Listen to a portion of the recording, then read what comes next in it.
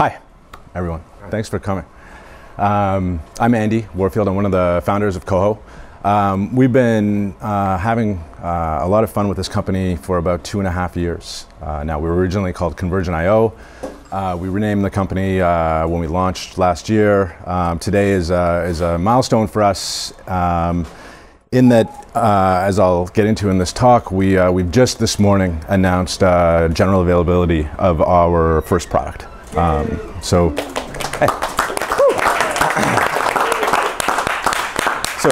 we've been in pilots for about a year in one form or another. We've been in limited availability since just after we launched last fall. So I'm going to walk through a bunch of the architecture behind what we built. This presentation is going to have progressively less structure as we go, right? So I've got some early slides that kind of talk about the product. I've got some slides that talk about a lot of the motivation behind the product, because there's some charts in there that make it a little bit easy to go through. And then I'm basically, slideless for the rest of the talk. So the only way that this is going to stay interesting is if you guys ask questions. And I'm going to kind of try and take it in the direction that's interesting for you. So in terms of what Coho does, I want to start, before I really get into this, talking about a kind of weird customer conversation that I've been having a lot over the last year. There's this class of customer that's a little bit surprising to me. So I'm one of the guys that wrote the Zen hypervisor. A lot of our team comes out of a really strong virtualization background, and we started looking at storage a few years ago. I worked on storage for Zen when we were working on that. Came through ZenSource and Citrix.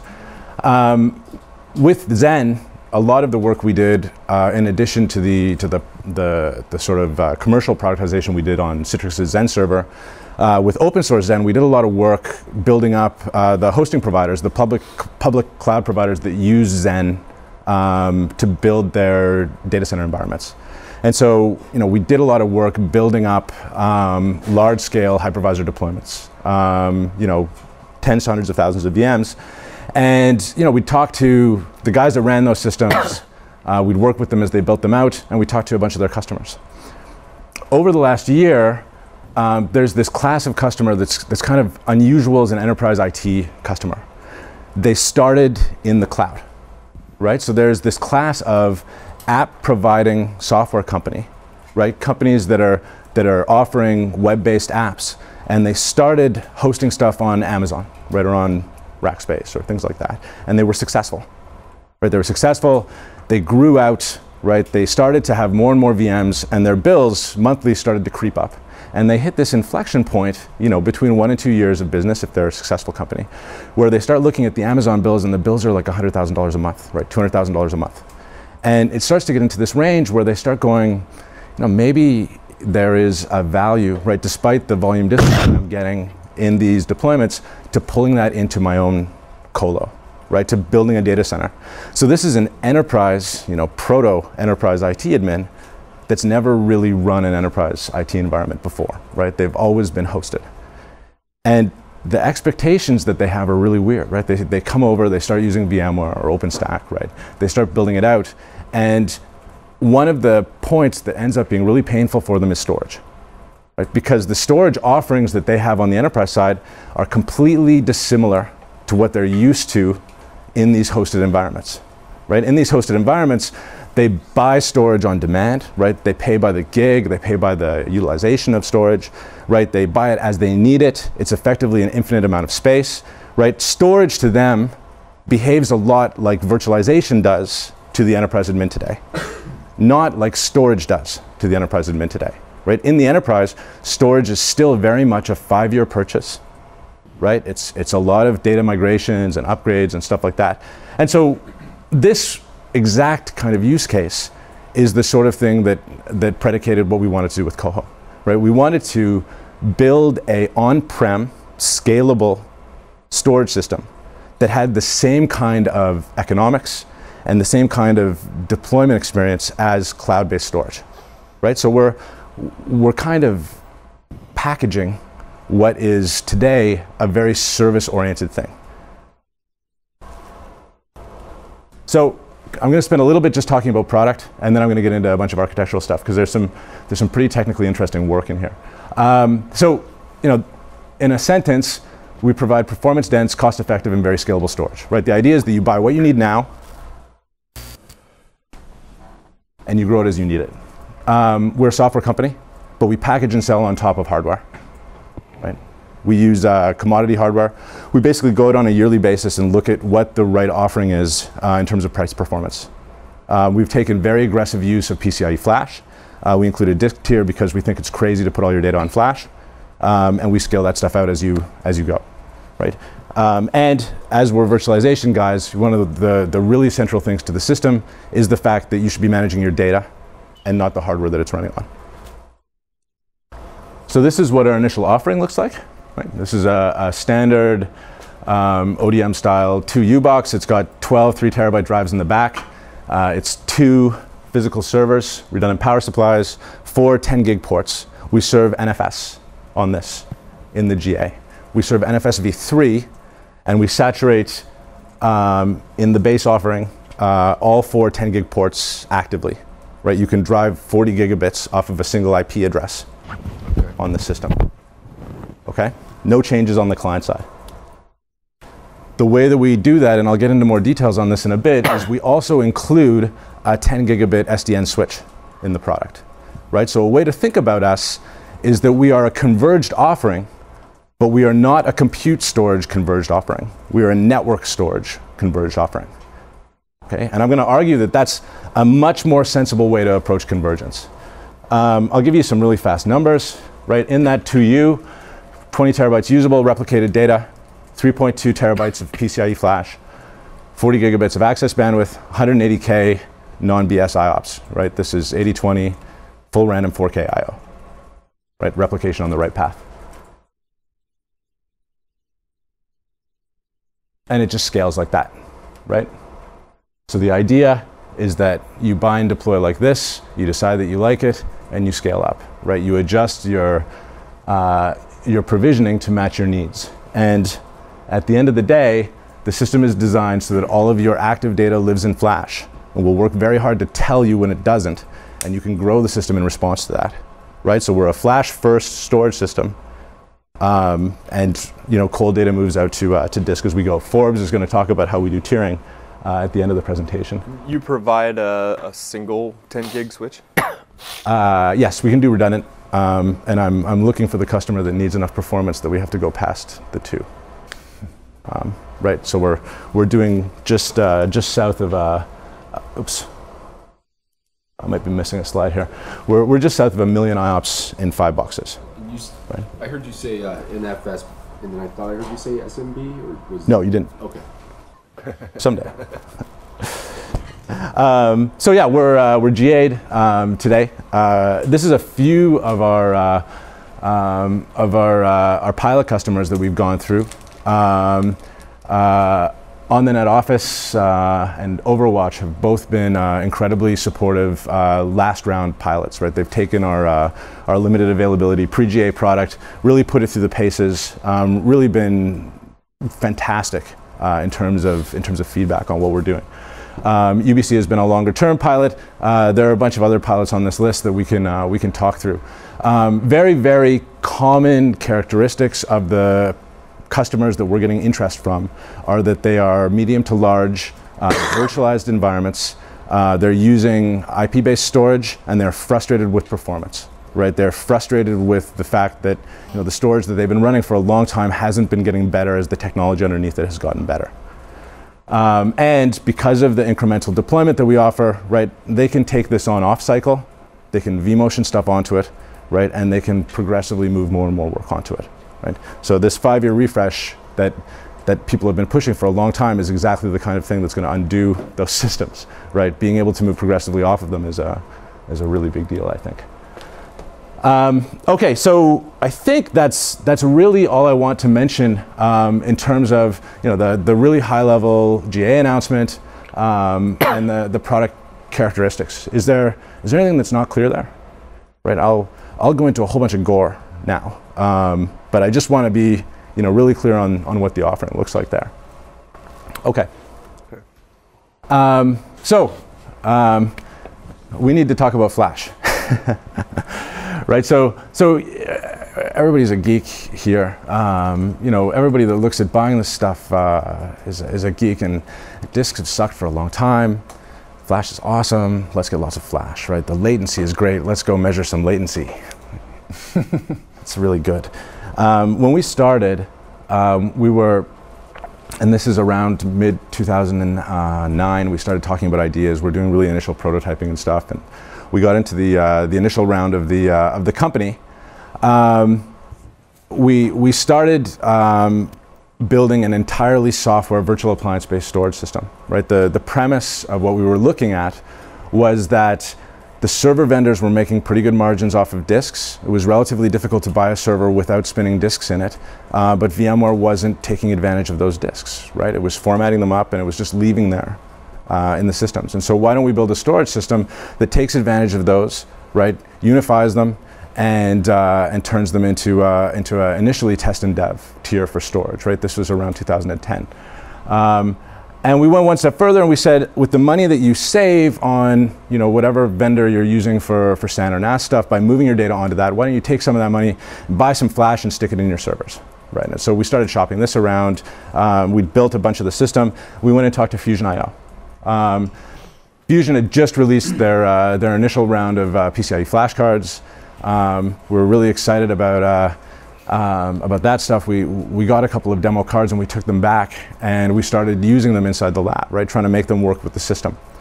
And the first experience that we had with these cards was really interesting. Right, Fusion had a bunch of performance numbers that they were advertising on this card. We plugged them into our test boxes. We stuck them in Linux, and we started doing load generation on them, and we could not hit Fusion's numbers. Right? Now, I am not calling Fusion on their numbers. Their numbers were accurate, right? But the storage stack sitting above those numbers prevented us, right? This is the Linux block layer, basically, prevented us from saturating the card. Right? So just that software, right? Just the software sitting in the OS, bare metal, talking to the card, prevented you from saturating the card. Card's very demanding, right? It's very, very performance dense. It's not to do with block size, Andy? No, we tuned all that stuff. You know, so this is you know, at the elbow in the curve on block size, right? We're doing 4K requests down to the card, and what we ended up doing was peeling away layers. We ran a test load generator at the driver. We were able to saturate it. Right? We started peeling away layers above it, moving out a lot of the Linux block stack, and we were able to saturate it by moving up the stack. We spent around 6 months basically building a data path, right, that would let us expose the performance that the card had to offer, right? And so, you know, that was a weird lesson, right? This Flash is really, really different than disks. Right? And it's not just that, wow, it's fast, I'm going to stick it in all my machines, or I'm going to replace all my storage with it. There are a couple of characteristics of this Flash that you really need to wrap your head around. It's taken, you know, a lot of playing with it to figure out how to use it properly. Architecting for it is actually kind of challenging. So one problem with the Flash, right, is that Flash pricing is not like disk pricing. Okay, there's two reasons for this. Okay, I'm sure you've seen a slide like this in lots of talks, right? This is basically an Intel 910. This is what we use in product, right? And this is a conservative. These are ballpark numbers. These are conservative. I can give you a workload that'll do close to 200K IOPS on this, but you know, let's kind of be reasonable, right? This is maybe generous to your average enterprise drive in terms of IOPS, right? 4,000 for that, 250 bucks for this. That one costs in the same ballpark as the server you are sticking it into, right? So you better be getting some money out of it. So now you do the thing that storage vendors always do, which is to go, this one material cost is $5 a gig, this one is 0.8 cents a gig, right? So this is a very clear reason not to stick all of your data there, right? No amount of compression and deduplication is ever going to make this make sense, right? Unless all of your data is hot all of the time. But they also show you this number. The performance cost of the Flash is really, really low. Right? So if you can use this for your hot data, it's incredibly valuable, right? And if you compare this to watts, it's also very valuable. This is 10 watts to power per disk. That's 25 watts to power, right? So there's just a remarkable energy saving by using that. Now, the two kind of subtle things here are, with price per gig, I'm talking about consumption of static space with data, right? If I fill half of a disk with data, right, the price per gig stays the same minute to minute, right? Like, I've put stuff in the tank. This price is completely dynamic, right? If you are not driving your flash to saturation, your flash is a lot more expensive than this, right? So if you're going, oh, flash is cheap for performance, I'm going to buy lots of it and stick it in all my machines, right? Unless you're generating workloads that are going to saturate it all the time, it's actually a lot more expensive. Right? And if you remember to what I was saying about our experiences with the flash initially, it's actually hard to drive it that hard, right? And so one of the big challenges in terms of the way that flash is priced and behaved is you really want performance density. You want load on it to get value out of it. The second thing is that these have not gotten faster for 10 or 20 years, right, these disks, right? In fact, they've gotten slower as a product of their size, right? So the bus bandwidth, the seek, or the sequential rate access is basically the same. The disks get bigger, right? And so doing a rebuild takes longer, right? Pulling everything off a disk takes longer, right? Which is why you get into techniques like short stroking, right? Where vendors buy small disks, they don't use the whole surface because they're trying to, you know, take advantage of the physics of the device. This thing is behaving a lot like CPUs did in the 90s still, right? We're still getting process wins off of these, right? Moore's law is kind of, you know, still having effect on these. We're getting parallelism wins off these in that we're just banking up more flash on the device. And so for both of those reasons, these flash devices, for the same money at a 1 to 2 year time frame, are doubling in capacity and doubling in performance, right? And so if you spend on a all-flash array for 5 years this year, you are going to be very sad in 2 years. Right? When you go look at what you could have bought with that money. It makes much more sense to build a system that lets you buy the flash that you need now, use it, and add more as flash improves. Okay, so that was kind of, you know, the performance lesson from this thing. There's another lesson that we took as we started to play with it. And again, remember, this is all, you know, we haven't actually, at this point in the history of these insights, started to package our stuff on hardware yet. Right? We are still building, right? This is still in the first 8 months of the company. We're still building a virtual appliance-based system, right? We're still pretty committed to this path. And one thing that we do inside the company is we have a bunch of guys that are really big analytics guys. We do a lot of modeling behind what we do. Microsoft, actually generously, Microsoft Research put out through SNIA a few years ago a set of traces. There's a remarkable lack of storage traces to do system design based on in the industry. But Microsoft has this data center trace. It's about 14 enterprise hosts. It's mixed workloads. They're physical servers. They're not VMs. There's, you know, some file servers serving up home directories. There's source control servers, web proxies, some build servers, right? A bunch of stuff in there. It's a very large number of disks underneath that. They all have direct RAID sets that they're running on top of. And they have a trace of a week of I/O on those things. In terms of sketching these machines, these are full physical machines. They have lots of RAM. And they are, it is like quite a bit more work than you would stick on a single physical server. But we use their I/O traces as a means of sizing, you know, flash and understanding stuff.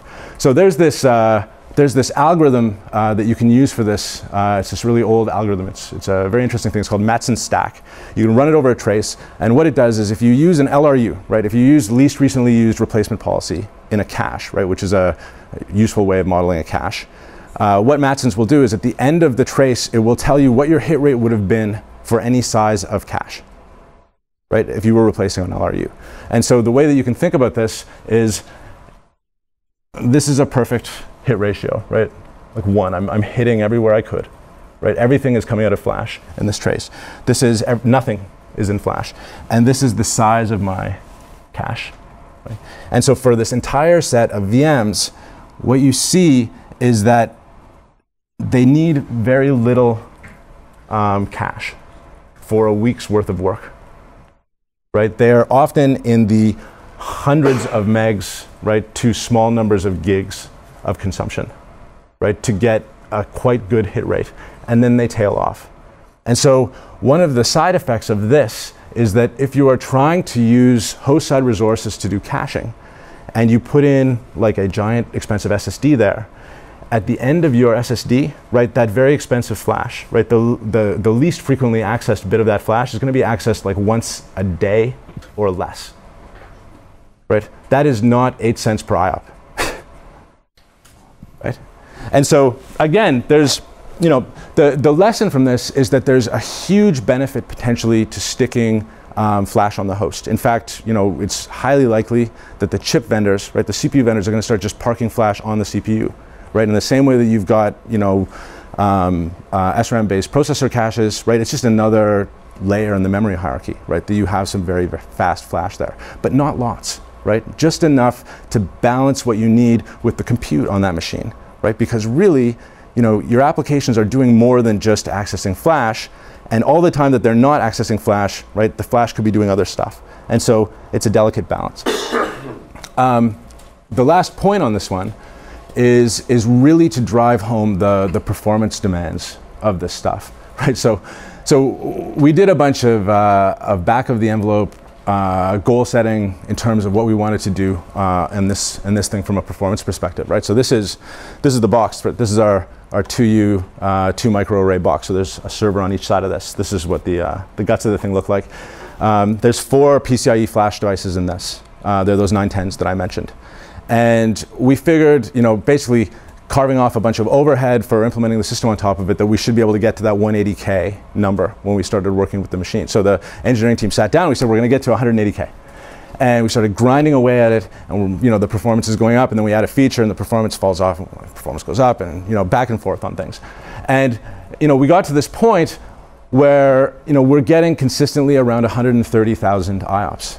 And we realized that we had sized the system early enough in our implementation that we hadn't anticipated the work in terms of building a storage system on top of it, right? We'd sized it based on that just bare bones data path that I mentioned, right? And as we started to implement, you know, metadata management, right, indirection for sparseness, right, all of the stuff that you do when you build a storage system, there's a bit of compute on that path, and you're taking requests at such a ridiculously high rate in the storage system that the CPU is totally blown away, right? And so we went and we got a bunch more CPUs. We looked at more expensive CPUs, and lo and behold, as we went to progressively more expensive CPUs in the product, right? This is the sort of like at the time cogs on the CPU, the performance just comes up, right? We aren't saturating the flash, right?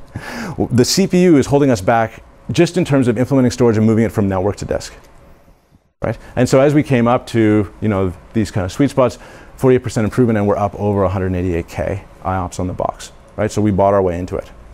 We continue to do an enormous amount of work on the engineering side in terms of peeling away this overhead, right? Because we're terrified of the fact that the flash that we're trialing, right, for next year is twice as fast, right? We can't just go buy twice as fast a CPU to put on it. We have to like peel away more stuff, and this is challenging systems engineering work, right, from the software side. This is building a high-performance router more than it's building a storage system in terms of like traditional stuff. You really worry about cache contention and data copies, right, and scheduling and just all of this stuff. Okay, so that's a bit of a long-winded background on stuff, but I can't really emphasize enough the challenges that you face in dealing with this really fast flash, and this is what we have over the next few years, right? This stuff is really just the tip of the iceberg, right? The PCIe bus is the thing that has changed a lot. The flash moving onto that bus, right, and increasingly onto the memory bus, right? Not flash itself. And so this is kind of how I think about flash, right? It is this like really, really difficult to manage thing, and you really have to be cautious with how you architect it, right? Don't do this. And now, so stepping back from stuff, right, there's one extra little bit of data that's interesting to kind of reason about. Flash guys are, you know, especially people who build systems based on flash and stuff, there's just been this huge chunk of language around latency, right?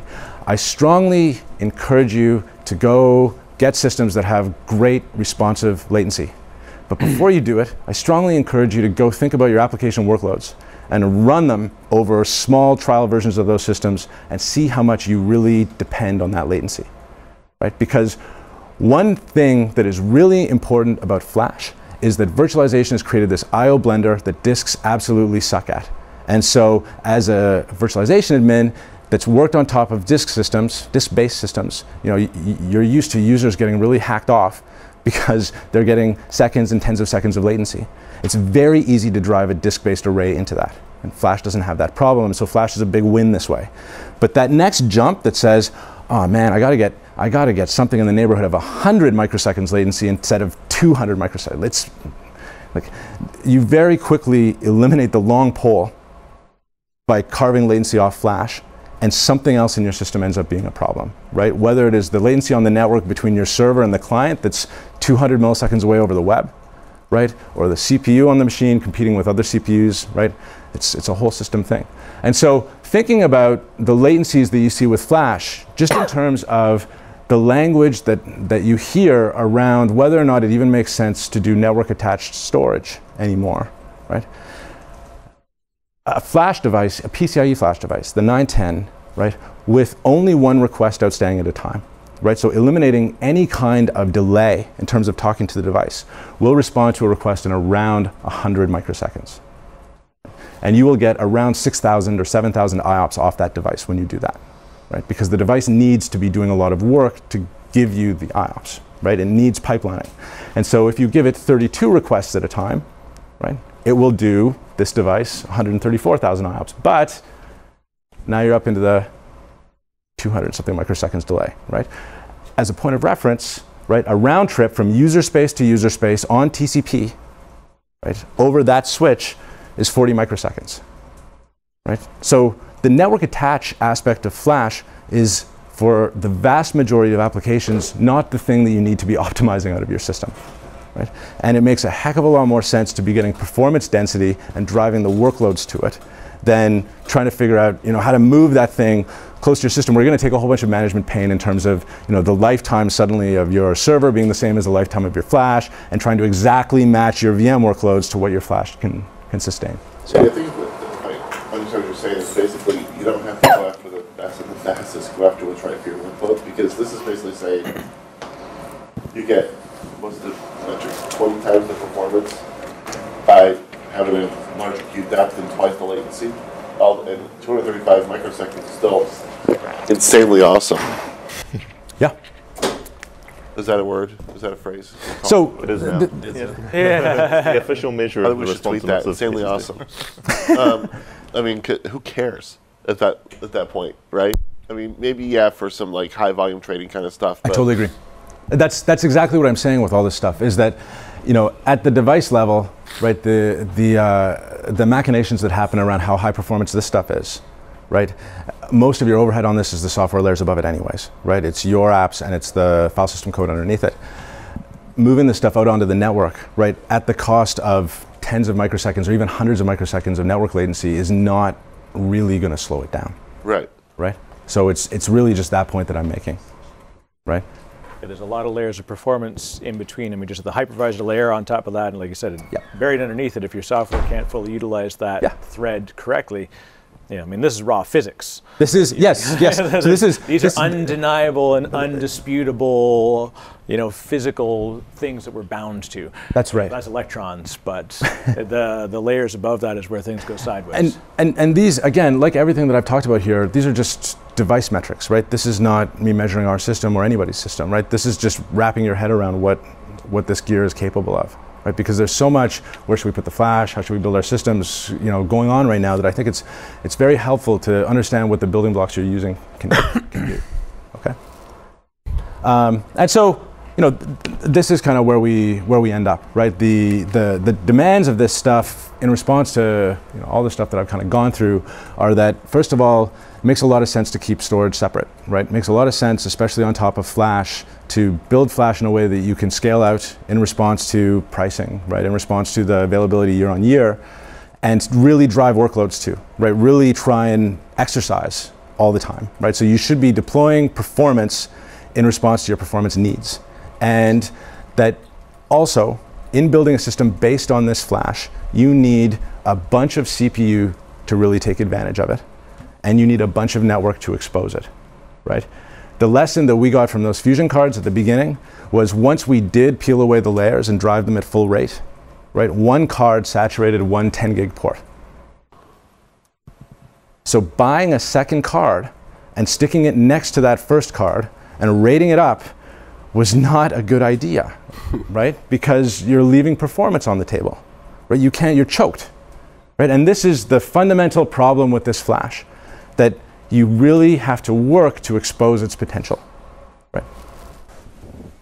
All right. Andy, can I ask you a question about the queue depth? On the last slide, you had a queue depth of 32. So is that a limiting factor, or what happens when you increase it higher? Is there any benefit, or how much of it? Super good question. It depends entirely on the device. For this device, I picked 32 because it tapered off after 32, right? So it depends on, basically there's a queue exposed, the device pulls stuff off the queue, and internally there's parallelism going on. And so to saturate the device side pipeline, it will vary device to device. Right. So.